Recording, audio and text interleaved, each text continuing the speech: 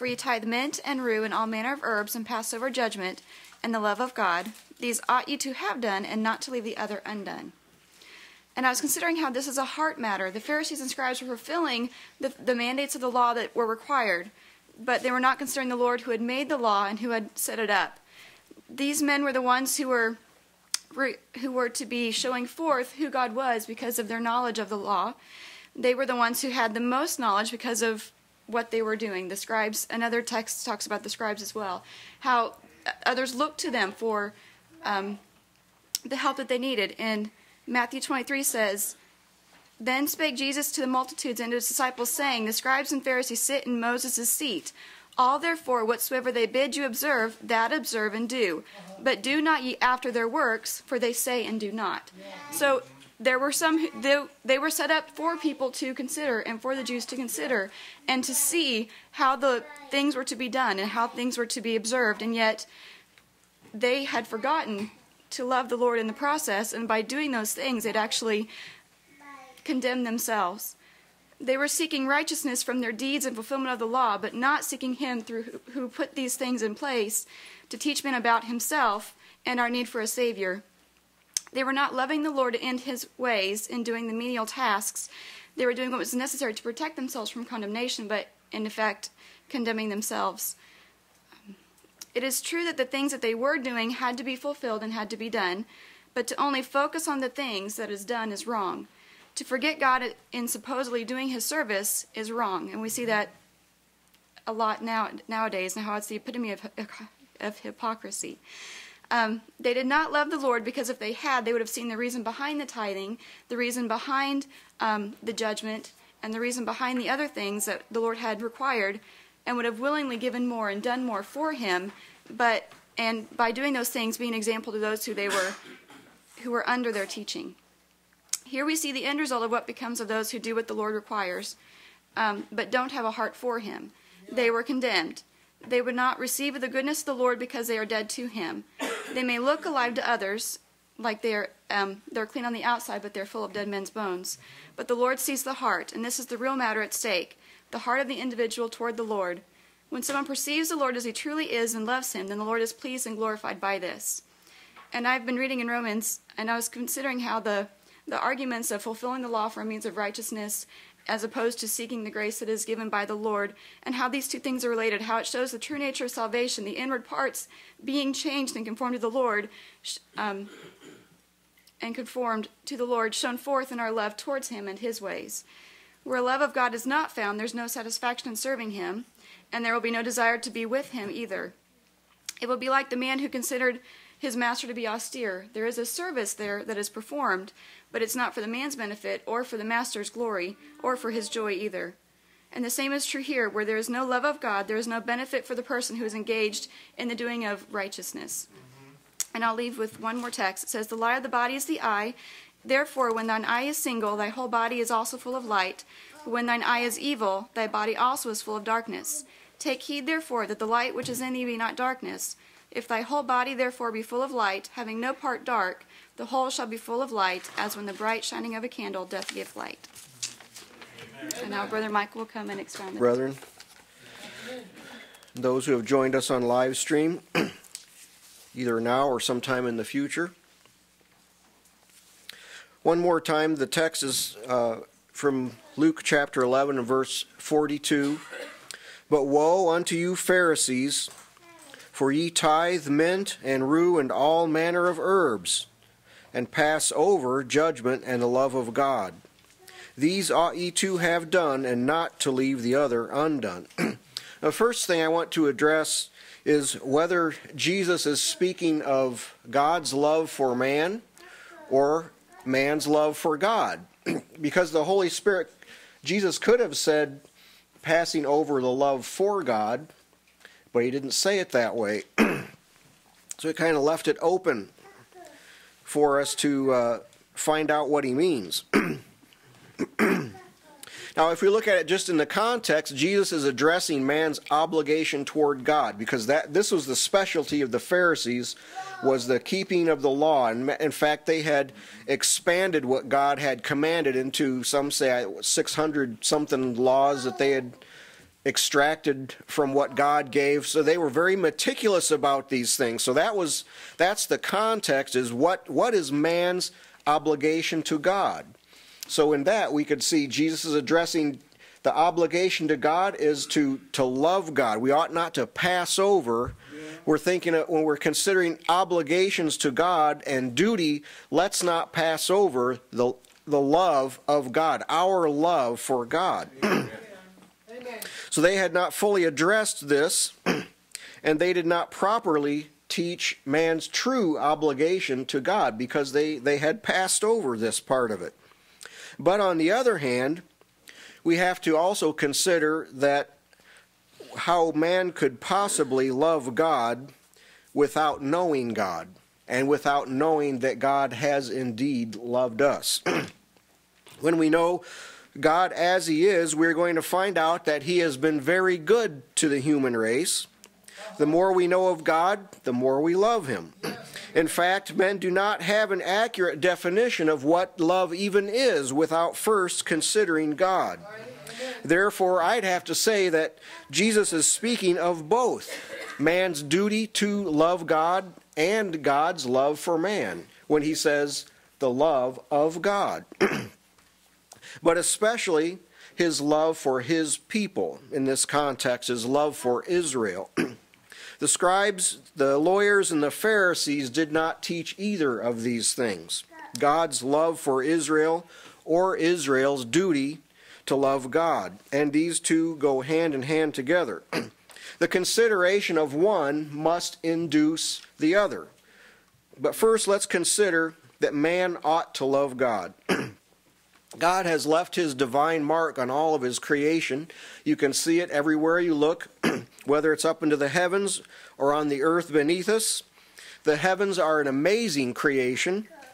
Its greatness and intricacies have not yet been discovered, and men continue to explore and to wonder and to theorize about what all is there and how it all works together. And it does work perfectly. The very reason that men take up occupations such as being doctors or scientists is because of what God has made, because there's great wonder in it. True science itself is a testimony of what God has done. And the planet that He placed men upon is a wonder equal to the heavens. This world is actually a giant system of things that work together perfectly. For the good of man, I might add. The variations in seasons, and there's ponds and lakes and rivers and oceans teeming with all sorts of life. There are creatures in the skies and creatures in the trees and creatures on earth and creatures under the earth. And there's places quite suitable for living in this world and sustenance for nearly everything that man wants to do. There's resources for food and for travel and for industry and building and medicine and etc. There's a lot of stuff here in this world, even now in its corrupted state. There's a lot here that just sustains our lives. There's a lot happening on earth, and God created all of this. God's creation is indeed very good and marvelously good before sin came and brought corruption and vanity upon everything. But even today, the present heavens and earth, even with the tremendous weight of corruption on it, is still to be wondered at. Its greatness has yet to be explored. The vast portion of it remains to this day unknown to man. But primarily and most importantly, all men ought to seek out the good Creator of all this, to find Him and heartily worship Him and serve Him and, yes, even love Him. If a person didn't know anything at all about God except that He created all of this, that's enough to come to the conclusion we ought to love Him. Even if that's all you know. Even without Scripture. This is Romans chapter 1, right? This is what Paul said. For the invisible things of Him from the creation of the world are clearly seen, being understood by the things that are made, even His eternal power and Godhead, so that they are without excuse. Because that when they knew God, they glorified Him not as God, neither were thankful, but became vain in their imaginations, and their foolish heart was darkened. Through the record in the Holy Scriptures, our Lord tells us how he created the heavens and the earth and all that is therein as a dwelling place for his higher creation, man. And it tells us how he first prepared the Garden of Eden before placing Adam and Eve in it. And he made Adam from the dust and breathed his own life into him and formed Eve from Adam, and the garden was theirs, all except for the one forbidden tree. And when they sinned, he cast them out in righteousness, and actually this was a mercy of God that he did not allow them to live forever in this fallen state. And we can jump forward to Noah's generation, where God destroyed the entire earth except for one family. So it was not his desire to wipe out the entire human race. But Noah found grace in the eyes of the Lord. After that, he called Abraham out of the Ur of the Chaldees and promised him a seed, that all the nations of the world would be blessed through him.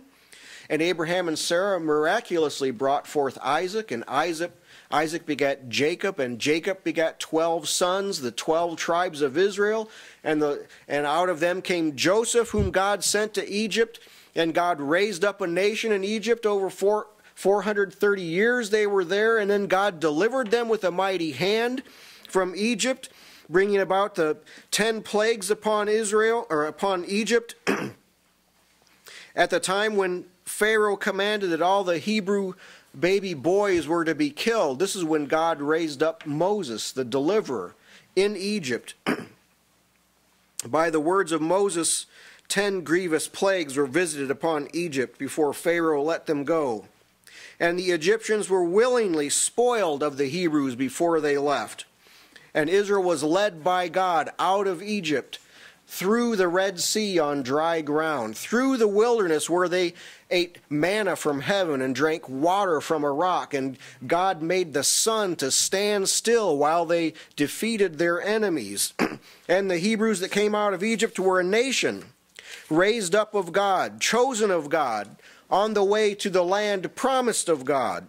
And we could go into more detail about what God had done for Israel, but suffice it to say that they were unique among all the nations of the earth. God had chosen them for a kingdom of priests, and he had set his favor and love upon them. In the beginning, before they even got to Canaan, God had already done sufficient wonders and goodness for them that they should have loved him with all their heart. And Moses, what some have called his valedictory address in Deuteronomy chapter 6, verses 4 and 5, Moses says this to Israel: "Hear, O Israel, the Lord our God is one Lord, and thou shalt love the Lord thy God with all thine heart, and with all thy soul, and with all thy might." Now this is a commentary on the depravity of Adam's race, that after all this, they had to be commanded. God had to command his own people, "Thou shalt love me with all your heart, with all your soul, with all your mind." And not only that, but now approximately 2,000 years later, we come to our text in Luke, and Jesus has to say it again. Because the same, and I'm not being anti-Semitic here, what I'm saying is that these were the best of the people on earth. This was the best nation. These are the ones that God favored, that God loved. And even after all this time, Jesus still had to say it again, and had to tell the leaders of the people, you've passed over the love of God. So this demonstrates to us that men in the flesh cannot love God, regardless of what he does. Outside of Christ, we're talking about, men cannot love God merely by receiving a commandment to do it. He found that those who were favored by God, given the most by God, who are Israelites, to whom pertaineth the adoption and the glory and the covenants, the giving of the law and the service of God and the promises, whose are the fathers, and of whom concerning the flesh Christ came, those who knew God best, those who should have been closest to God, still were not loving God. They were meticulous about the lesser parts of the law, you might say the easier parts of the law, but passed over the greatest part. which is the love of God. So sin has so corrupted Adam's race that man has to be told what is right and what is wrong, what to do and what not to do, what to love, what not to love. Man has to be commanded to love the right things. Husbands, love your wives. Wives, love your husbands. Children, love your parents. Everyone, love your neighbor as yourself, and even love the Lord your God. Now, the only thing that man doesn't need to be told to love is love yourself. No one ever had to be told that. No man ever yet hated his own flesh. Why are psychologists so plentiful and flourishing? It's because fallen people love to be told to love themselves more. Go ahead, reward yourself. You work hard, don't you? Well, don't you? You deserve it. Go ahead. Get that, whatever it is. You deserve it. Be good to yourself. This is not what man needs to hear. The most popular message in the churches today and coming out of the churches today, we all know it, right? God loves you. That is the most popular message today. God loves you. Doesn't matter. They don't care who they're talking to. They just spew this out. God loves you. He loves you so much he just can't bear to be without you. No matter what you do, you can't possibly make God love you less. It's all about you. You are the center of the universe, right? Instead of telling everyone that God loves them, perhaps people ought to hear this: thou shalt love the Lord thy God with all thy heart, with all thy mind, with all thy soul, and with all thy strength. This is the first and great commandment. This is a requirement. Now, this statement of Jesus was brought on by a Pharisee who had invited Jesus to dine with him in Luke chapter 11. And he went in and sat down to meat. And when the Pharisee saw it, he marveled that he had not first washed before dinner. And the Lord, now the Pharisee didn't say anything, he just marveled. And the Lord said unto him, now do ye Pharisees make clean the outside of the cup and the platter, but your inward part is full of ravening and wickedness. Ye fools, did not he that made that which is without make that which is within also? Now, how would you like to invite Jesus to dinner and he's got to call you a fool? That's what happened. He invited Jesus to dinner. Jesus didn't hold back because he was invited to dinner by the Pharisee. We'll get some other things he said to him there too in a few minutes. But in other words, you look good on the outside, but you're rotten on the inside. You render to God external things, but keep back the inward part. You have an appearance of holiness without actually being holy. In the mind of the Pharisee, now Jesus was not keeping the law because he didn't wash his hands before he ate. In his mind, Jesus was not meeting his obligations toward God because he neglected to wash before eating, as the Pharisees had prescribed. You won't find that anywhere in Moses' law, you know. What should men render unto God? Hand washing and herbs? Is that what God asks for? Is that all? Well, the Pharisees made a great deal of their tithing. For ye tithe mint and rue and all manner of herbs. One brother pointed out that Jesus didn't say you tithe, but that you tithe mint and rue and all manner of herbs, so as to make a display of extraordinary zeal for piety at the least possible expense. How much do herbs cost? Now, how about an alabaster box of ointment?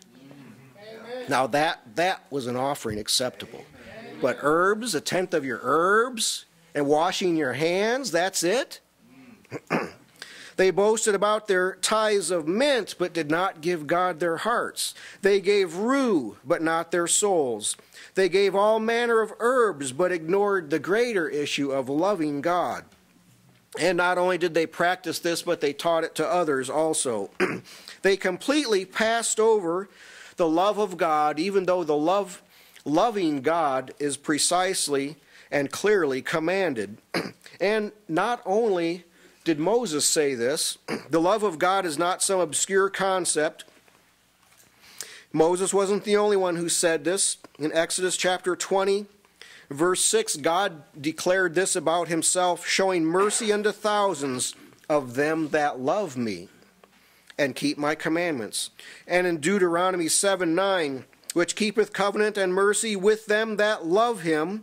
And Deuteronomy 10:12, and now Israel, what doth the Lord require of thee, but to fear the Lord thy God, to walk in his ways, and to love him, and to serve the Lord.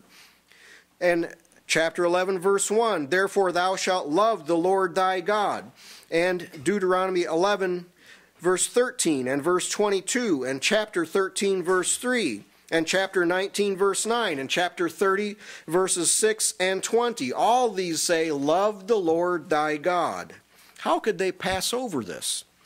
They were also reminded by Joshua, before Joshua died.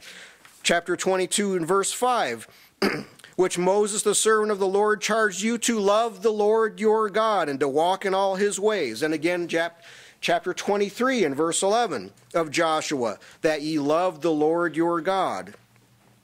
Nehemiah said this in his prayer and said, I beseech thee, O Lord God of heaven, the great and terrible God that keepeth covenant and mercy for them that love him and observe his commandments. And in the Psalms, O love the Lord, all ye his saints, for the Lord preserveth the faithful and plentifully rewardeth the proud doer. And Psalm 69, verse 36, the seed also of his servants shall inherit it. That's Zion. And they that love his name shall dwell therein. And the 97th Psalm, verse 10, ye that love the Lord hate evil. Psalm 116, verse 1, I love the Lord, because he hath heard my voice and my supplication. The 119th Psalm, verse 132, as thou usest to do unto those that love thy name. And Psalm 145:20, the Lord preserveth all them that love him. And Daniel made mention of this in his prayer in chapter 9, verse 4, keeping covenant and mercy to them that love him and keep his commandments. So it's not like this is some obscure text in the Bible somewhere about loving God. This is the old scriptures are full of this, and the Pharisees just passed over it. They should have been known by the scribes and the Pharisees and the lawyers, and it should also be known by every believer. There is nothing that can make up for not loving God. Not good deeds, not church attendance, not Bible reading, not praying or anything else. So what have we learned from Jewish history? And the commandment which was ordained to life I found to be unto death. No matter what we may know about God, if God does not help us, we cannot love him. Being commanded to love God is not sufficient cause for men to love God. The problem is that fallen man is not capable of loving God, as history so adequately shows. No man can love God unless it is given to him to love God, Amen, regardless of what he may know about God. This is where the other side of the coin becomes necessary. Men have to hear about God's love for them. And by this I don't mean to say over and over again to people, God loves you, God loves you, God loves you, God loves you. That's not what I'm talking about. I mean that the gospel of Jesus Christ has got to be proclaimed and expounded if we are to love God with all our heart, soul, mind, and strength. Those who do not faithfully proclaim the gospel of Jesus Christ are indeed passing over the love of God. There's no way that people who hear them are going to love God with all their heart, soul, mind, and strength. The love of God is not found in routines and rituals. This is the testimony of all the people of God, that we love him because he first loved us. Amen. Now, from the perspective of the carnal nature, the commandment to love God is like every other commandment he gave. That is, it can't be kept, because it isn't written on the heart of Adam's nature. But God can give a new heart. And it is written there along with all his other commandments and statutes and judgments. That is the covenant that God has made, that he will take away the stony heart and give a heart of flesh. And that covenant is effective in the blood of Jesus Christ. When Jesus died for the sins of the world and God raised him from the dead, that covenant became active. That transaction is the foundation of the love of God, both of God's love for mankind and man's love for God. There is not a better definition of love. There is no greater example of love. Herein is love. Not that we loved God, but that he loved us and sent his Son to be the propitiation for our sins. Amen. And hope maketh not ashamed, because the love of God is shed abroad in our hearts by the Holy Ghost, which is given unto us. Now, you can't have it shed in your heart without that. For when we were yet without strength, in due time Christ died for the ungodly. For scarcely for a righteous man will one die, yet peradventure for a good man would some even dare to die. But God commendeth his love toward us, in that while we were yet sinners, Christ died for us. Much more then, being now justified by his blood, we shall be saved from wrath through him. For if when we were enemies, we were reconciled to God by the death of his Son, much more, being reconciled, we shall be saved by his life. At the very core of the gospel of Jesus Christ is the epitome of love, that our God humbled himself and died for us when we were ungodly and sinners and his enemies. The declaration of that love and the expounding of it will compel tender-hearted people to reciprocate God's love with all the heart and all the soul and all the mind and all the strength. How can we prevent passing over the love of God then? By reminding people that God commanded it? No. By preaching Christ. As I say that, I'm also very aware that the great majority of church people don't have the slightest idea what that means. Preach Christ. I have found by my experience in Babylonian churches that people think that Christ is being preached where they attend. But the manifestations of God's covenant are not there. Yes. How do we love God then? What is loving God? Does that mean that we just have good feelings about him? Well, we certainly do not despise good feelings toward God and even emotions. But what are the proofs that we love God? God showed and commended his love for us, and that he laid down his life for us. That was certainly more than just a good feeling he had for the human race. Aren't there some ways that we can know that we love God? For this is the love of God, that we keep his commandments, and his commandments are not grievous. And here again, the love for God and God's love for us can't be separated. How is it that his commandments are written on our hearts? How is it that they are kept by us? It's because he wrote them there. In love, he wrote them there. But also, we keep them because we love them and we love him. And his commandments are not grievous to us. We are in full agreement with God and with what he says. But whoso keepeth his word, in him verily is the love of God perfected. Hereby know we that we are in him. There's no real love if there's no real union. If there is union with God and with Christ, then surely there is the love of God. And speaking of unions, here's another manifestation of the love of God. We know that we have passed from death unto life because we love the brethren. He that loveth not his brother abideth in death. But whoso hath this world's goods, and seeth his brother have need, and shutteth up his bowels of compassion from him, how dwelleth the love of God in him? Beloved, let us love one another, for love is of God, and every one that loveth is born of God, and knoweth God. Now, we could just go ahead and read all of John's first epistle, right? That's what John's talking about. In his first epistle, he's actually expounding on the summation of the law.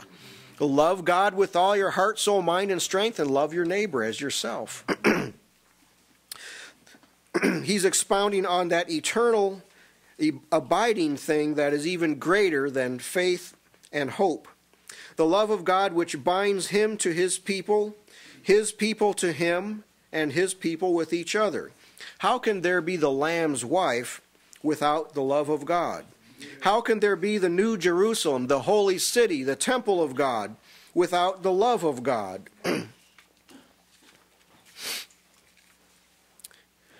And we must also warn of the consequences of passing over the love of God.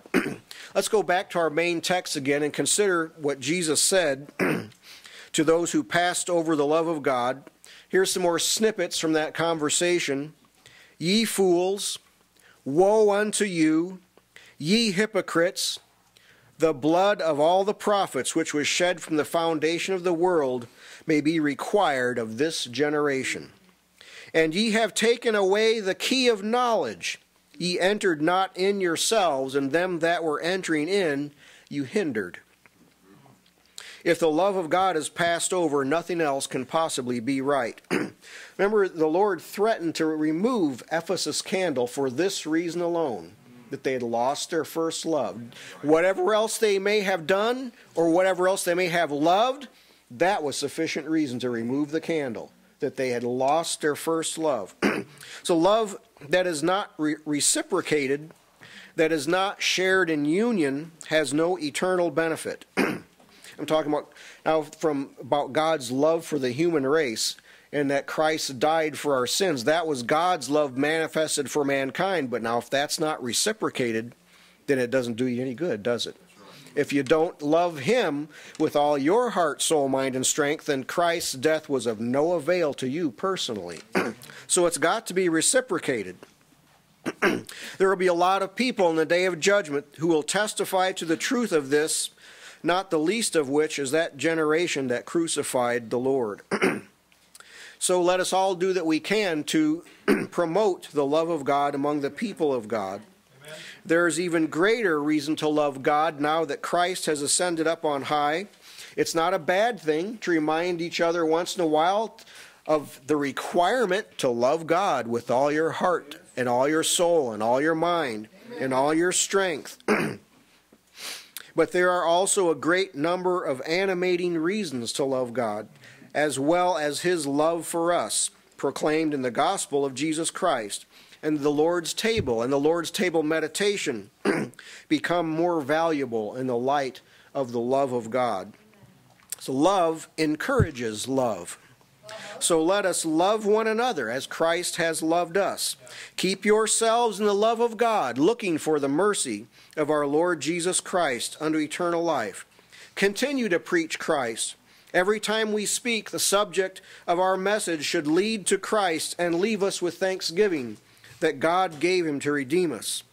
And the Lord direct your hearts into the love of God and into the patient waiting for Christ. The grace of the Lord Jesus Christ, the love of God, and the communion of the Holy Ghost be with you all. Amen.